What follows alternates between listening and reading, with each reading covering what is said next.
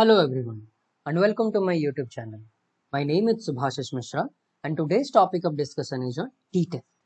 Now before we start, if you are new to my channel, please subscribe, like, share and turn on the notification bell so that you will be notified whenever any new video gets uploaded, as I'm constantly uploading videos on machine learning and data science. Now let's get started. So before we start, as we have already studied in the theoretical session of the feature importance, that t-test is the kind of test that we usually do whenever we have to know that whether the sample that we have selected is the perfect replica of the population. So what happens if in the real time scenario, we usually have tons of data and sometimes we have not the compatibility of the machine to run the entire set of data that we have. In that case, we usually take a sample of the data and we think that the sample that we have taken is the perfect replica of the population. If that is, then we can do the analytics solution for the sample and we can imply it on the population, saying that whatever the analytics solution that we're getting from the sample is also present in the population. So in that case, how we can be able to understand whatever the sample that we have selected is the perfect replica of the population. In that case, t-test is pretty much handy for that. Now let's go to the Jupyter notebook and understand it practically how we can be able to implement the t-test analysis to know that whether the data that we have collected as a sample is the perfect replica of the population or not. So here we are in the Jupyter notebook. Let's try it out. Okay, so here let's take the population is, it's a randomized data that we have created on our own. It's not a real data.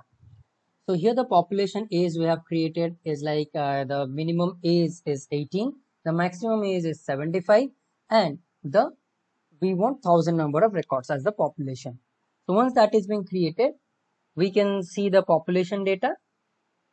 Okay, so once we have the population data, we have taken a sample of 100 people age from the population. So once we have the sample from for us, we can be able to say that okay, let's go ahead and find out by the t-test whether the sample that we have is a perfect reflection of the population or not. So before that, we will calculate the mean of the population and mean of the sample. The mean of the population is 45.889 and the sample is 46.33. So based on this, although this has a very small difference, but we can be able to directly say that whether both of them are same or different. So for that, we need to do the t-test. Now here, for the t-test analysis, we have to consider the hypothesis testing. So here for the hypothesis, what is the hypothesis? The null hypothesis says that the population and the sample we have selected are the perfect replica of each other and they don't have any difference. And the alternate hypothesis says that no, both the population and sample are completely different and they do have a difference in between them. So to find out that thing, we will be carrying out the hypothesis testing. So here for the hypothesis value, we are taking the significance value as 0.05. That means the 5% confidence interval, which is the conventional one we usually consider for the hypothesis testing. Okay, so for that, as we are calculating one sample and one population, the relationship between them, so we need to perform the one sample t-test.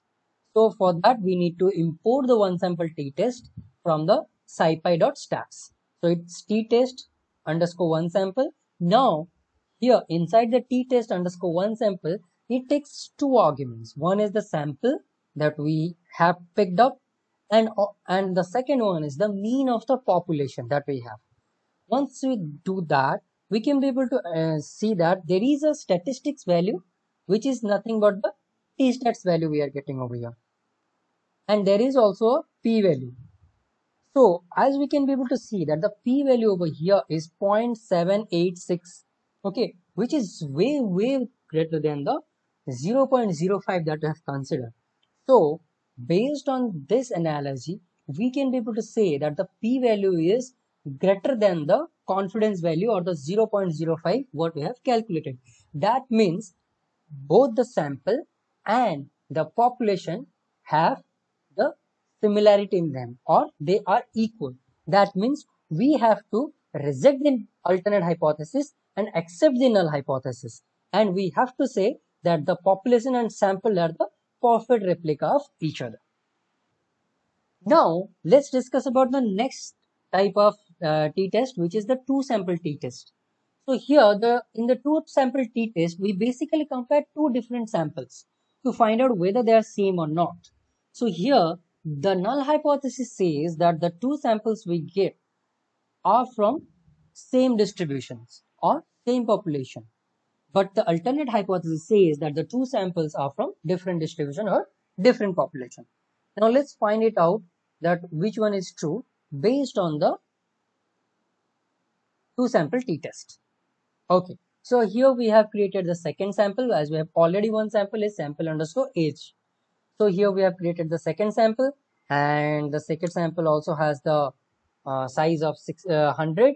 Now once we have that, we have the two samples available over here. Okay, now let's find out the mean of the second sample. So the mean of the second sample is 58.6. Now let's do the two t-test. Okay, so for the two t-test, the library we have to import from scipy.stats is t-test underscore ind. So what it takes is like, it takes both the samples, and here we are taking another one variable as equal var, which is nothing but it assumes that the sample we have equal variant or not. So here we are saying no, we don't have the equal variant. Okay, now we find out the t-test. So here, based on the t-test value that we have got, it says that the statistics is, the t-test statistics is 7.037, something like that, and the p-value over here is 1.02 up to 912 into 912 e to the power minus 10. So e to the power minus 10 is equal to 10 to the power minus 10, which is 0.8 times 0, 10. So we have to multiply that with this one to find out the actual value. So here what I have created is like, it was the previously created data. So here we will not be taking this one into the consideration, as the p value we have got over here is different. So if we have the p value, which is this one up to 12 into 0.8 times 0, 10, which is then we will be getting that it will be way less than the 0.05, which is the significance value. That means the p value over here we have found out is way less than the significance value. That means we have to reject the null hypothesis, saying that the p value is way less than the 0.05 or the significance value. Hence we have to accept the alternate hypothesis, and hence we have to say that the two samples that we have got over here are from different distributions or different populations. Alright, now let's understand the third type of t-test, which is the pair t-test. What is pair t-test? Let's say we are in a hospital, okay, and the hospital is carrying out a vaccination of particular disease. Now they want to understand that whether the vaccine has an effect of the weight of the people or not. So they have done one thing, is like they have calculated the weight of the people before the vaccination and after the vaccination. Once that is being done, they have found out they have to know that whether the before and after has any difference or not. So the null hypothesis says that the vaccine doesn't have any effect on the weight. That means whatever the weight we have measured before the vaccination is same as the weight measured after the vaccination. And the alternate hypothesis says no, the vaccine does has a impact on the weight. So the weight we have measured before the vaccination is different from the weight we have measured after the vaccination. Now let's understand it by the pair t-test.